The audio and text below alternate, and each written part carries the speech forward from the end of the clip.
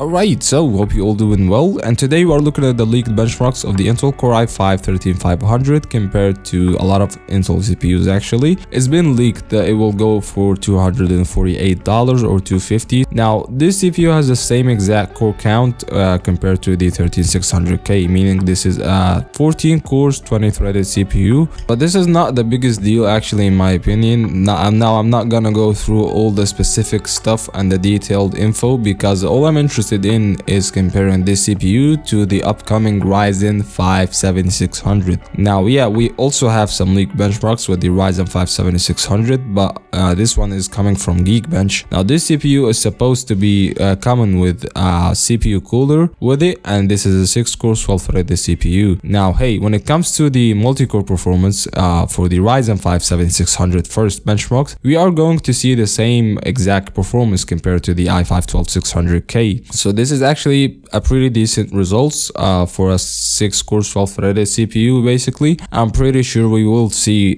this CPU going for cheaper than $240, because the 7600X itself goes for $230 right now on a major discount. So is the Ryzen 5 7600 going to flop? This is not the end of the discussion here, because getting back to the i5 13500 benchmarks, we are going to see some really cool results when it comes to the multi-core. Of course, we are looking at the same exact performance, but once you do the PL1 overclocking or remove the TDP limit of the CPU with a decent cooler, you'll have a same exact performance of the i7 12700K. So it looks like for $250 you are getting a really good CPU for the multi-threaded performance, a beast of a CPU with 20 threads.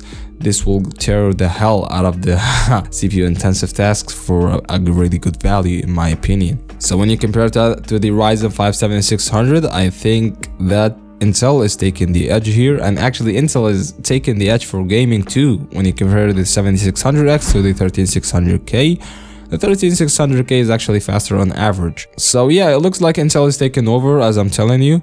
But yeah, we will have a really good competition once the A520M boards drop, which are boards that will be for under $100. This is what AMD has been stating. But yeah, it looks like the i5 13500 is gonna be a beast of the CPU. I haven't talked that much on it because it really speaks for itself. For $250 and a basic 60M board and a 32 gigs of DDR4 RAM, this is a very good budget PC combo, in my opinion.